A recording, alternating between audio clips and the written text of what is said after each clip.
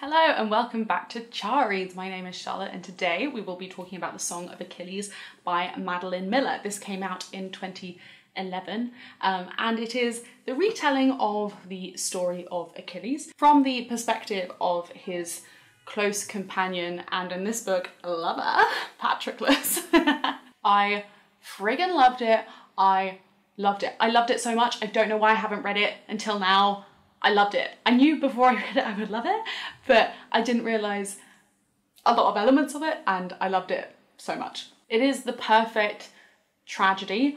I love a Greek tragedy where it builds you up, it takes you to a really wonderful place, and then it just like absolutely tears you down in the cruelest way ever, and it is brilliant.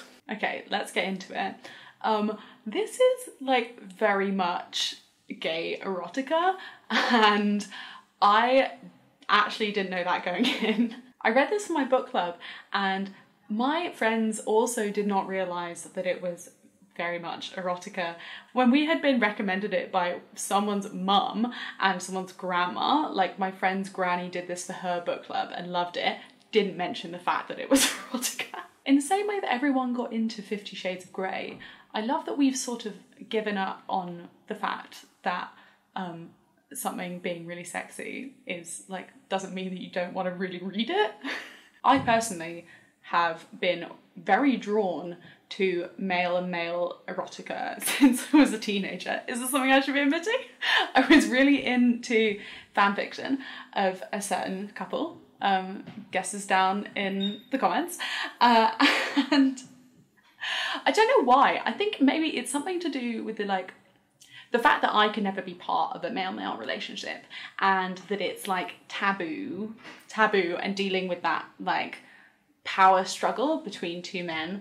I've just always found it really fucking sexy and I got so much of that in this and I loved it. But besides from my personal love of homoerotica, I think the reason that this can appeal to so many people that wouldn't usually pick up a book that is like in a large part erotica is that the emotional side of their relationship is in many ways more powerful than the sexual, physical side of their relationship, which means that you kind of can't help but really like their love for each other. And I think, to be honest, you could be a bit of a homophobe and still fall for a relationship portrayed in the way this is portrayed. The thing that pulled me back from it is that I think it was too perfect a relationship. It's the kind of relationship that you find so intoxicating as a reader because it is at the intensity that I'm not sure is possible in reality. And even if it is possible, not advisable, I guess. It's kind of like the same way that Edward and Bella from Twilight have this like unbreakable, I'll do anything for you, you don't have any flaws kind of connection, where when you read that back now, it seems so childish and silly. But like you're rooting for these so much that it doesn't seem childish and silly, even though it is like incredibly intense. I think we're drawn to these kind of relationships because we'd all love to find that one person that is just like so completes you without any of the like squabbles of who's doing the dishes, when it really is like that deep, powerful, I'll move mountains for you love, that I don't think is possible. I don't think that's me being like unromantic. I think to have a healthy relationship, you need to like argue and know how to argue and deal with life. I don't know, is that me being unromantic, or is it reasonable to say that the reason that we're drawn so much to these relationships is because they're like a thing that we all wish for that we can't really have? Does that make sense? Another aspect that I obviously loved was the whole Greek myth thing. Unfortunately, I knew what the ending was. No, I don't like remember most of the Iliad, but I know like the vague plot points, so I did know how it ended.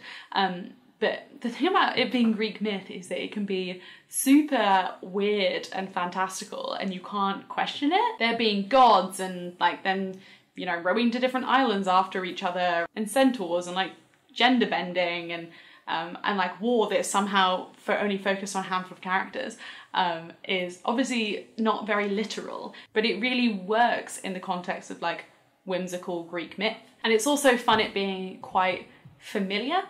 Like, even if you don't know the story very well, I'm sure everyone has at least heard of Odysseus, for example. Like, there are names that jump out at you and you're like, oh yes, they're part of this grander Greek myth narrative, which I think as humans we love those kind of things, when there's like a collection of information that you know you can dive into and it's kind of like isolated, but so intricate.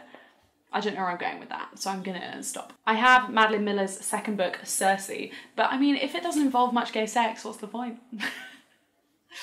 I'm just so in the mood for smut after having read this. Sorry, it's not all smutty, it's just an element of it that I personally enjoy immensely. This has been a very giggly short review of The Song of Achilles by Madeline Miller. Also blurred by my favourite author, Donna Tartt, so that's fun. If you haven't read it yet, oh my god, do. You're gonna love it. It's so good. And I will see you in another video soon. I hope you enjoyed this one. Bye.